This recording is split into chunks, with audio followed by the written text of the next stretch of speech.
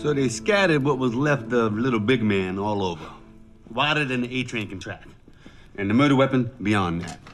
That sounds like a really good movie, man. I hope it ends well. It's fantastic. I mean, it had everything. It made you laugh, I've been calling you all night. Yeah, well, unfortunately, I've been a little bit busy tonight. Anika's been meeting with Empire's most powerful board members.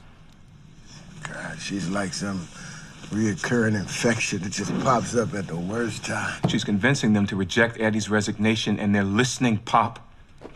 We need to shore up our support right now, or Eddie will be back. He will be untouchable. If he sticks around, he's gonna push the Patel deal through. Take Empire. That's right.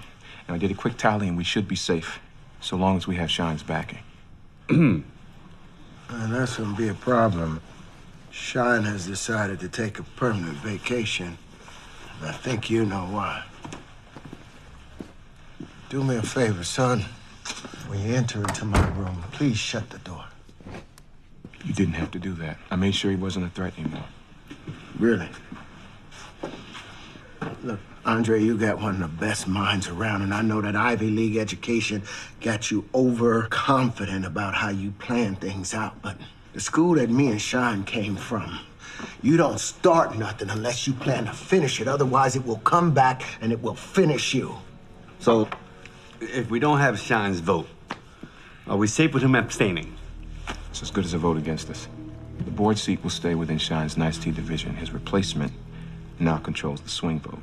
Well, in that case, we just have to control that replacement. We can't control anything until Shine is declared dead, Pop. Kidding me. Thirst, about that movie. Was there any way that they were able to put Humpty Dumpty back together again?